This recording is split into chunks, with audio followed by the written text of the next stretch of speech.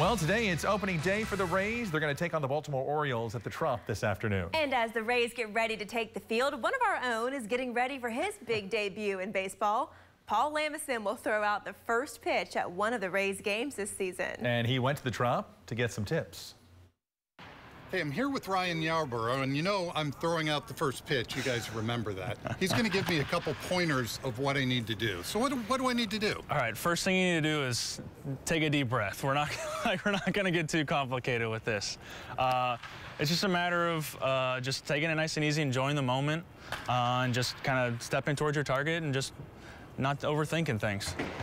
Knuckleball, curve, or just a straight fastball? Well, it depends on who's catching you behind the plate. That's going to be the biggest thing. Some guys are going to like love all of that. Some guys will be like, just please, like don't hurt me.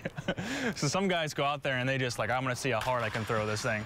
And sometimes it works out well, sometimes it doesn't. But I mean, if you can throw the knuckleball, if it's pretty effective, I'd go with that.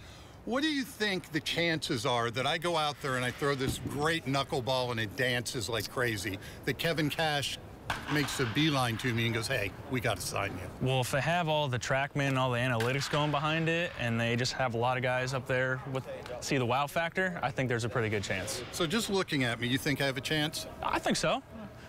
You hear that? I have a chance. That's all I want is a chance. I'll throw it back to you guys. Back to us. You know, he plays softball, so I think he's going to be just fine. I think it's going to be great. It's going to be awesome. Yeah, he's going to do. Now, whether they're going to call him later, right? Correct. The problem is what happens after. His head is going to be big. Oh yeah.